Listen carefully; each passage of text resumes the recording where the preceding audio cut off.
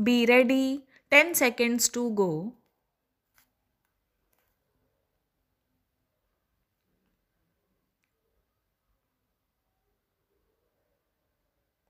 Start. Sir, coming to technical education, I may point out there are many colleges without infrastructure. Several colleges have been running without any facilities. You have to do something so that these colleges acquire the necessary infrastructure. NPE also spoke about the capitation fees charged by these engineering and medical institutions. In the interest of maintaining standards, etc., commercialization of technical education should be curbed. The All India Council of Technical Education has been given this task, but today 8 engineering colleges in Bihar, 27 in Karnataka, 52 in Maharashtra, 22 in Tamil Nadu, and about 5 medical colleges in Karnataka are still collecting high capitation fees. You have promised to bring forward a central bill, but so far it has not been brought. More and more such colleges are proliferating every day. In Maharashtra, particularly, there is a mushroom growth of such technical institution. I would like to know whether it is advisable to allow such institutions to come up. The minister should ponder over this. So far, we are having only 5 IITs. They are maintaining good standards. I understand you are going to have the sixth one in Assam. Its progress is very slow. When I went to Assam, the Assam chief minister said that only the site has been identified but no progress has been made. It should be given a fillip. In addition, I suggest one more IIT should be started in Hyderabad because it is a central place easily accessible to many people. The minister need not feel shy about it. It can be had even at Warangal or anywhere else, but we need one more IIT. Similarly, the number of Indian institutes of management is also very less. Such institutes are only 4 in number. If you cannot open an IIT, you open IIM in Hyderabad. That is my specific request to the Honorable Minister. You are financing a number of other organizations, the Indian Council of Social Sciences Research, the Indian Council of Philosophical Research, the Indian Institute of Advanced Studies, Simla, the Indian Council of Historical Research.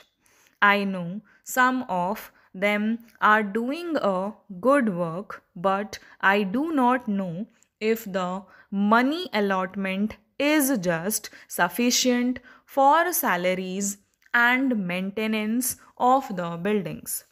Therefore, a review of the allotment and a committee to review the functioning is needed.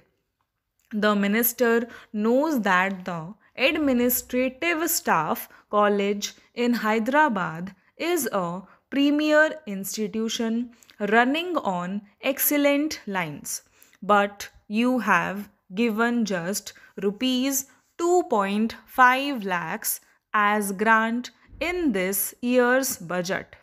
I suggest such an organization must be encouraged. Similarly, for the scientist going abroad, you have provided only rupees 1.25 lakhs in the budget. It is a very small amount. This should be increased. The education ministry should lay more stress on the extracurricular activities of the students. Study tours, excursions, the NCC, and the NSS should be given encouragement. The earn as you learn has also to be encouraged. It has not picked up in our country, but we should give more encouragement to this scheme because in a poor country like ours, there are many students from the middle class families. If you can introduce a scheme like Earn as you learn, at least in some centers on an experimental basis, that would be helpful.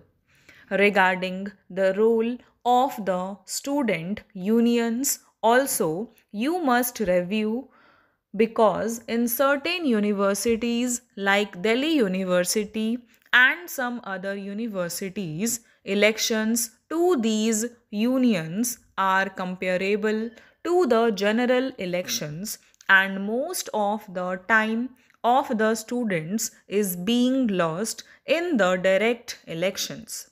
In earlier days, the student unions were formed by indirect elections. The class leaders used to be elected, and those leaders used to elect the executive of the union. Whether we should go back to that system should be examined because of the role of the student unions. I do not want abolishing of the unions as a whole, but a different method for elections to these unions must be examined.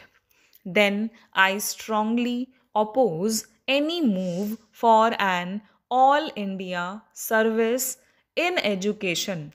If you have got any thought like that, we will firmly oppose it, and all the non Congress states are opposed to any new all India service, particularly in education, because teachers going from one place to another would not help. It will not help at all. Regarding adult education, also the literacy rate in 1951 was 16% and it has just come to 36% in 1981 after 30 years. Just you have 20% increase. There are still 425 million illiterates in this country, and if you take the 15 to 35 years age group, they are now 210 million. It is a very explosive situation. You must do something to remove adult illiteracy. Voluntary organizations should be encouraged to take up this task. Stop.